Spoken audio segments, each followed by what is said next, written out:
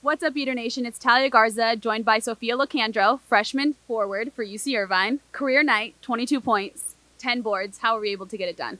You know, my teammates were able to get me the ball. I just ran the floor and they were able to get me some good passes. Back in the Bren Event Center after a little over a month, how does it feel to be back home on your home court? It feels great. As a freshman, I've only played, it's my 4th game here, so it's been great to play, especially against playing in front of my family and all our fans. It's been great. So looking forward this week on Saturday, we start conference play. What have you been doing in practice to prepare for that? We're working on our rebounding, boxing out, and just having a good competitive mindset. So I think having those things, we should be fine in conference. Well, good luck the rest of this week and into conference. Thank you. Thank you, Sophia. You can catch the Eaters back here next Thursday against UC Santa Barbara.